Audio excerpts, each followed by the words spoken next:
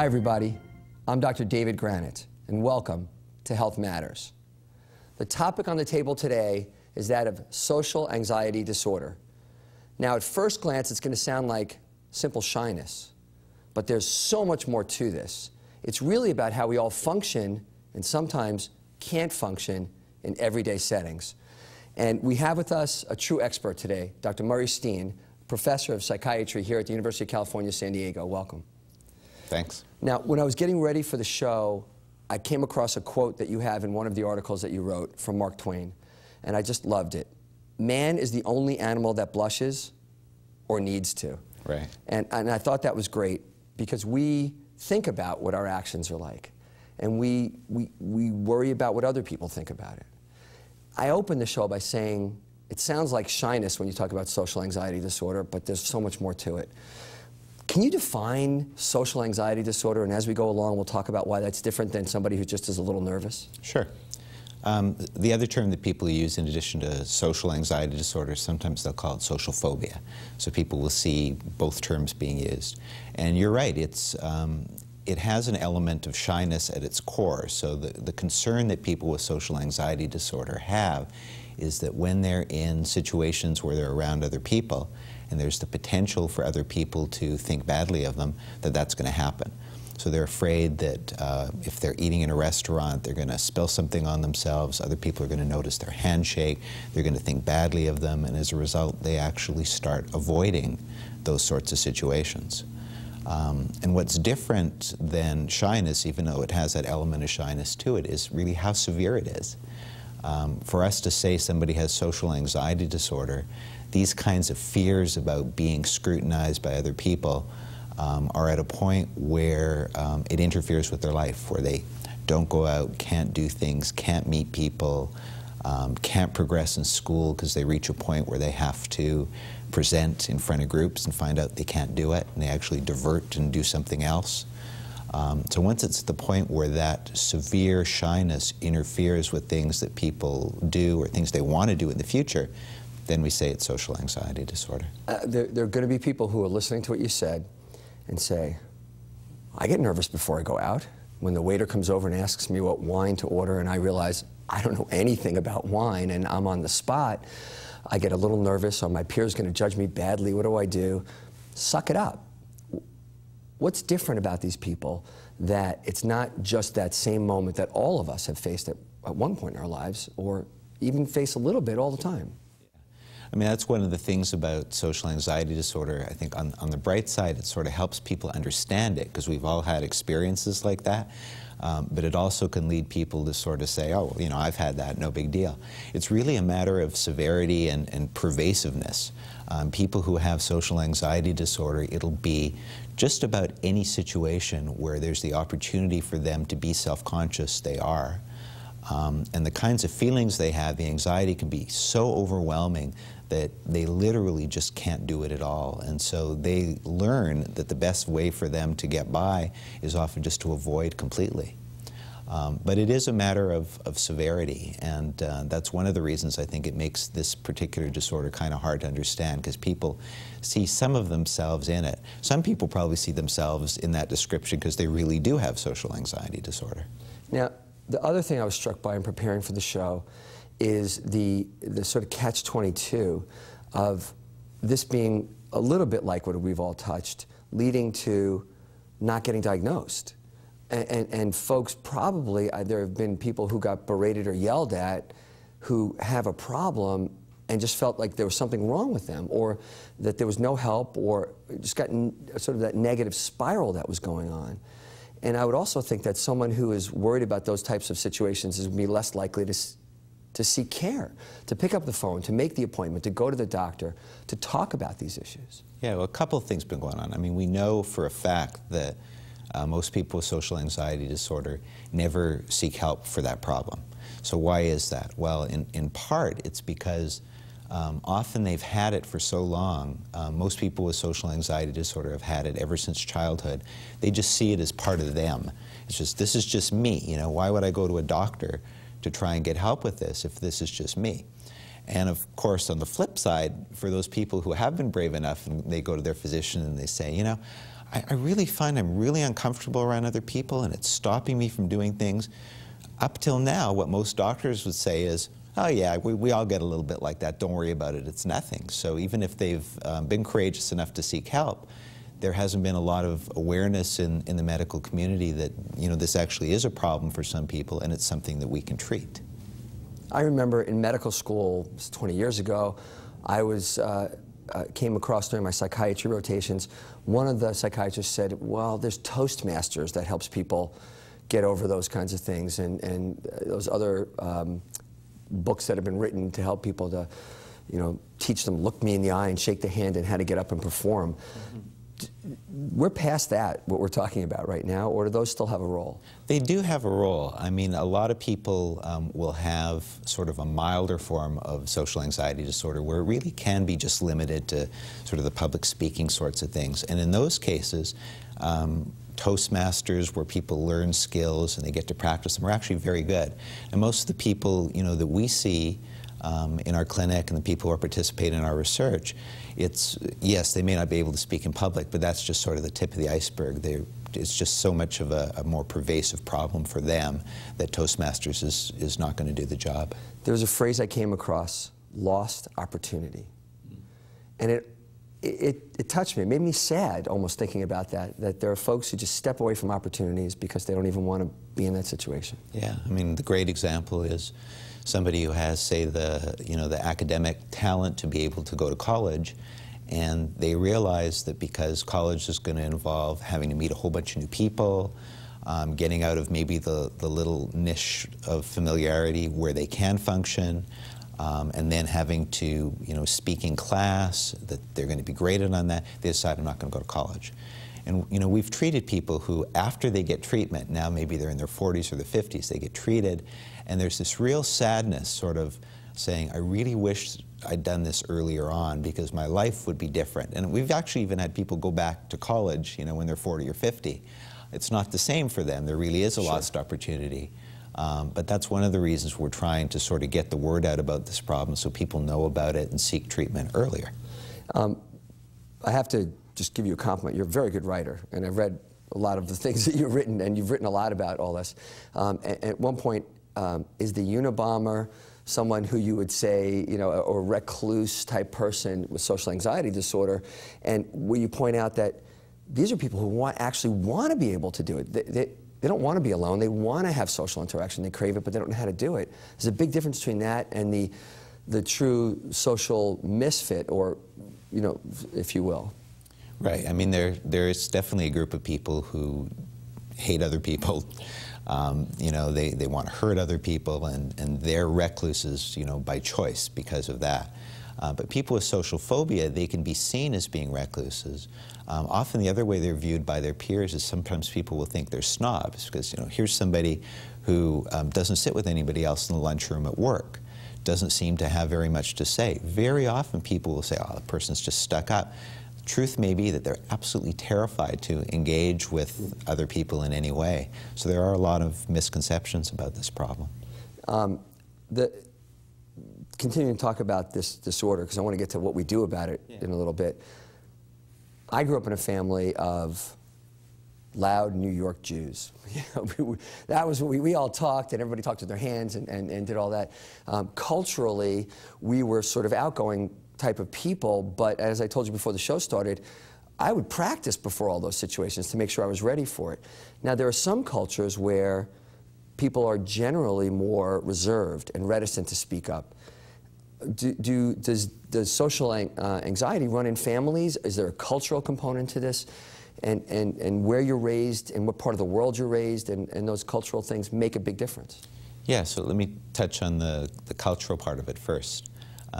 We know that even in cultures where people are much more reserved, say if you look at Japan, there's all sorts of rules about when you speak up and what you say and when you say it. Even there, the Japanese psychiatrists say, oh, we see social phobia. And it turns out to be in about the same rate as it would be in America. So even within these differences in cultural variations, there's still some people where it's even in situations where they should be able to be open and they can't do that. Now, in terms of... You said the same rate as America. I'm sorry to interrupt you. Yeah. What percent? Sure. So, you know, the rates vary a little bit depending on which study you look at, but probably the most conservative, the lowest rate is about 5% of people in the U.S. have social anxiety disorder. And that means that they have it at a level where it really is interfering with their lives in a substantial way. It's 1 in 20. So if you look at the average classroom, there's one kid sitting in that classroom that's going to have this problem. Yeah, in fact, I say to people when they try and sort of understand what this is, I say, think of your high school graduating class and think of the person who was the most shy person you knew. The person you knew couldn't speak up in class, maybe had a couple of close friends. That was probably somebody with social anxiety disorder. Now, in terms of sort of the familial nature of this, it really does run in families. It's very clear. It's also clear from twin studies that it has a strong genetic makeup to it. And particularly in families where you'll see a parent with social anxiety disorder, very often they'll have one or more children with the problem. Well, I mean, it strikes me, if you have social anxiety disorder, how do you go date? I mean, how do you even get to the point where you're married and have a child if because the dating situation has to be somewhat nerve-wracking. It is for anybody to go up to a pretty girl and talk to them, or a girl to go up to a guy, and in a school situation or a social situation, a bar. You have to be there to meet someone. How do you do that? Yeah, I mean, that can be a huge problem for people with social anxiety disorder when they're in high school and college. Often, you know, they won't have a big social circle and they may actually not date much. I mean, we've seen people who literally married the first person they ever went out with because they said, wow, here's somebody who actually asked me out. This is never going to happen again. And, you know, sometimes things work out great, sometimes they don't. We've also seen people in, you know, pretty unhappy marriages who are then afraid to leave them because, you know, if I leave, now what? That's a little spooky. Yeah. The other part about the dating scene, and you mentioned sort of going to a bar or whatever, the way some people with social anxiety disorder have managed to somewhat cope with the problem is they drink. And they find that, you know, alcohol is a social lubricant. It does reduce social anxiety to some extent. And that's the way some people have coped, and also the way that some people get into some serious problems with alcohol abuse. Has the internet changed this? Is it a safer place or a stranger place to sit and, you know, in the comfort of your own home and type on a computer? Well, I think what it's done is it's made it paradoxically a little easier for people who are uncomfortable actually going out and meeting people to sit at home and stay on the internet. So I think there's been somewhat less of an impetus now for some people with social anxiety disorder to kind of go out and meet people because it's more socially acceptable to just sit and talk on the internet and never really actually have any face-to-face contact. When you do some of your work, and I know you're starting to look at the brain of folks who are in this situation, what are you seeing? Are you seeing different patterns, or is there something that's truly different in the way they're processing information in their brain? Well, we know that, so social anxiety disorders, one of the anxiety disorders, there are many others, are panic disorder and generalized anxiety disorder and post-traumatic stress disorder. One I've heard recently is performance anxiety. Mm-hmm. Is that in the same? Yeah, so performance anxiety gets categorized sort of within social anxiety disorder, but it's a relatively small piece of it. And most people with performance anxiety, you know, they wouldn't come to see me as a psychiatrist. They would either go to Toastmasters or they'd take classes. They might see, you know, sort of a coach to get over it. But it is sort of a small piece of social anxiety disorder. In terms of what we see in the brain, we see in social anxiety disorder and some of the other anxiety disorders that some of the parts of the brain that are involved in emotion processing and emotion regulation, called the limbic system, and part of that includes pieces of the limbic system like the amygdala and the insula, that these seem to be actually overactive in people with social anxiety disorder when they're processing emotional information. And it's kind of like this emotional part of the brain doesn't have the brakes put on it in the way that it should. So in dangerous situations, we really want our amygdala to get activated. It tells us something bad's going to happen. It lets us sort of think about doing something or escaping. But you don't want your brain doing that in a social situation where the danger is really only that other people, you know, might not like you. And that seems to be one of the things that's going on and one of the areas of the brain that treatment is influenced by. So it's not a choice. I mean, you're hardwired this way. You're certainly hardwired. I mean, we're all hardwired to be able to interact with other people, and it's a good thing that we're hardwired to be sensitive to what other people think. Otherwise, we just, all go out and it'd be every man for himself. Sometimes it feels that way. Sometimes it feels that way. But, we have this structure of the brain that helps us understand that it's important that we work together, it's important that we affiliate. But in people with social anxiety disorder, it's like that part of the brain is just turned on all the time and at a much higher gain than it should be. Now the spectrum of social anxiety disorder, from what I understand, the onset is usually in teenagehood, from 11 to 19, roughly? There's sort of two groups. There's about half of the people who weren't particularly shy as kids, sometime in adolescence, and adolescence is a time where sort of everybody becomes more self-conscious and more self-aware, and you think more about what other people think about you. Some people with social phobia, that's when it turns on. But there's about half, and these are actually the people who have the most severe social anxiety disorder later in life. They have always been that way. I mean, you ask them, what stories do your parents tell you about yourself when you were a kid? It's like, oh, well, as soon as people would come into the house, you'd run upstairs and hide. We couldn't get you to ever order in a restaurant. We sort of had to bribe you to do that. And it just continues for them and becomes pretty severe social anxiety disorder in adulthood. Do parents have trouble with their kids that way? I mean, if you're not one of those people who also had this sort of problem in a household, it's got to create an issue with a mom or dad. It can, even if the parent themselves went through it. Sometimes what we'll see is a parent who had social phobia and they remember how tough it was for them as kids, so they try and protect their child from it. And so they don't get their kid to order in the restaurant, and they talk to the teachers and say, my son has trouble speaking up in class, can he just sort of get out of doing performances? And that's not a good thing, because one of the important ways to overcome this is for people to really, in sort of a very nurturing setting, get pushed, if they can't push themselves, to do things so that they eventually become comfortable with them. That's sort of part of what we do also in behavior therapy. And that's exactly what I wanted to get to next, which is what to do. Behavioral therapy. Let's start there because you just mentioned it. We're finally getting around to, I hope, and I really wanted to spend a good chunk of this convincing people that this is real, because I have a feeling that's the fear. Now let's tell them not only is it real, but there's something we can do, behavioral therapy. Yeah, so you'll hear the terms behavioral therapy or cognitive behavioral therapy. And basically this is a type of psychological treatment where people learn about the problem, they get an explanation of why it is they feel that way when they're in social situations, and they really learn the link between kind of how they feel and the way they think about social situations and how that then influences their behavior. And so the big thing in social anxiety disorder is when you feel uncomfortable, when you have these thoughts that people are going to think I'm stupid if I speak up, you don't say anything. And if you haven't done that for 10 years, it becomes very difficult to overcome. And so what a therapist will do in cognitive behavioral therapy is help people to kind of understand this pattern and then work with them to gradually overcome it, to say, okay, I know you have these thoughts when you're in these kinds of situations. How realistic are the thoughts? Let's test it out. Let's ask some people whether when you say something, the first thing they think is, oh, what an idiot.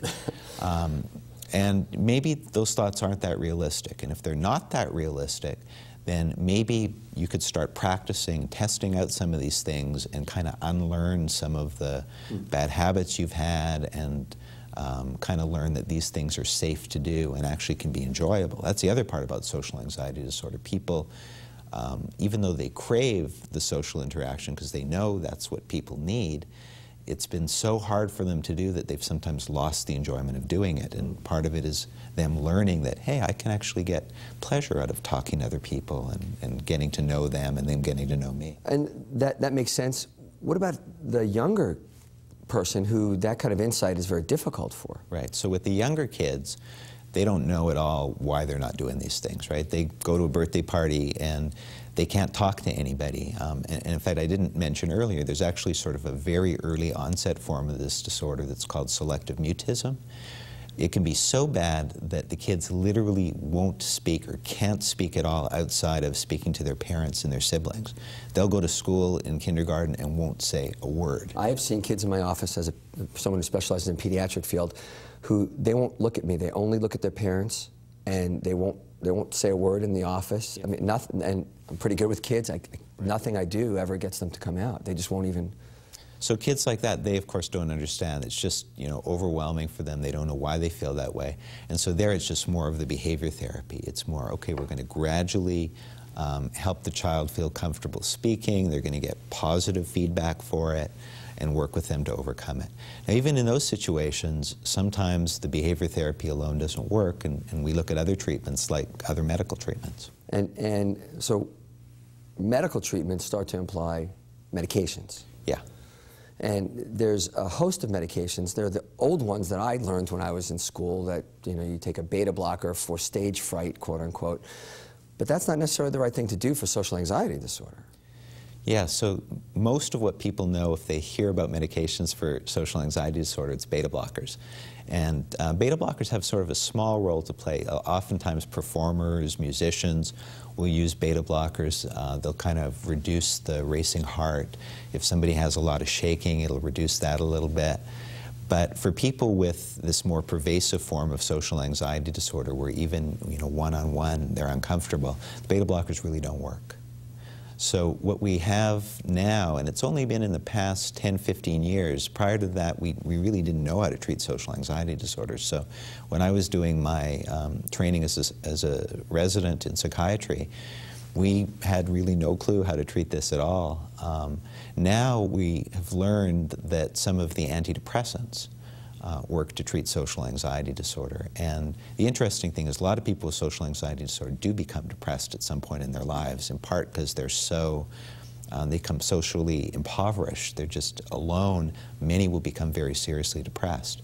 But we know that we can use medicines like selective serotonin reuptake inhibitors, SSRIs, medicines people might know include medicines like Prozac or Paxil, actually work remarkably well for these severe kinds of social anxiety disorder.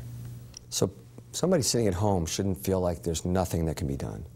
There's actually a whole lot that can be done. I mean, one of the reasons I like to work in this field is because we're able to help people make such dramatic changes in their lives with either the cognitive behavioral therapy or medication treatments or both.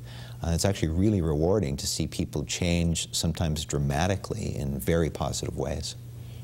If you could control the world, and the world at large and the medical world, what would you like to see happen in this field over the next generation? It would be nice just for there to be more awareness about the problem.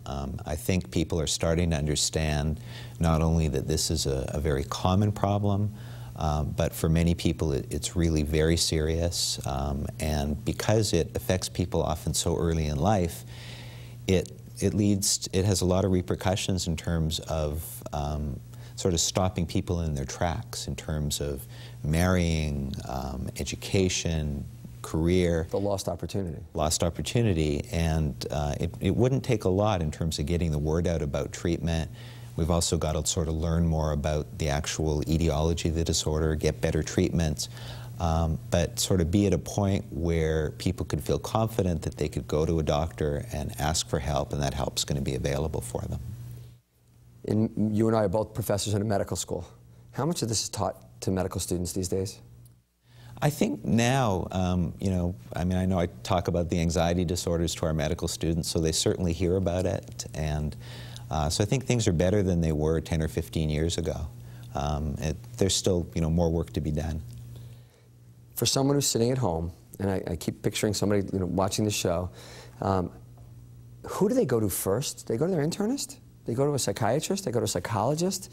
Where do they turn for resources to get more information about all this? Yeah, well, most people, just because of the way our healthcare system's set up, are going to go to their primary care physician. And, you know, they're best off if they go armed with some information, because their primary care doc may or may not know something about this. There are very good websites. There's an organization called the Anxiety Disorders Association of America. that has great information about social phobia and other anxiety disorders. They can go to the National Institute of Mental Health website and get really good information, then kind of go to their primary care doc and say, you know, I think I might have this. Can we talk about this? Or I think my child might have this. Or I think my child, yeah. How early should a parent be thinking, my 4-year-old, my 6-year-old, my 8-year-old, my 10-year-old might have this, and go to the pediatrician in this case? Yeah, we don't have a good feel for, some kids, even if they're really, really shy, will just sort of outgrow it with sort of natural experiences. We don't know which are the kids who really need something more intensive in the way of therapy. So my recommendation is, if you're concerned about your child being excessively shy, go talk to your pediatrician about it. Pediatricians are you know, generally very good at either saying, let's wait and watch this, or let's do something sooner. Telling the difference between a developmentally appropriate and developmentally inappropriate milestone. Yeah, and sometimes it's just a matter of, you know what, I'm not concerned now, but I do want to keep an eye on it. Let's come back in 6 months and let's sort of see how things are going. And see where they're at. Well, I can't thank you enough for coming and chatting about this, because sometimes putting something in the light of day is all the difference in the world. And for someone sitting at home who's not educated about this, to hear about this can be the difference between them getting care and not. So I appreciate you having me here. well, thank you. Thanks for being out there and making noise about it. I hope everyone's been listening. There is a line between what we all feel and what then becomes problematic. When something begins to interfere with your function, with your ability to do the things that you would want to do in life, now it may be time to talk about getting help or to chat with your physician about this. In this day and age, on the internet, we have great resources that you can read more about it. We say it all the time here on Health Matters. Knowledge is power. Get armed with the knowledge about what's going on with your own health, with your own attitudes, with your own approaches to life, and you can help yourself. I'm Dr. David Granet, and we'll look forward to seeing you again next time right here on Health Matters.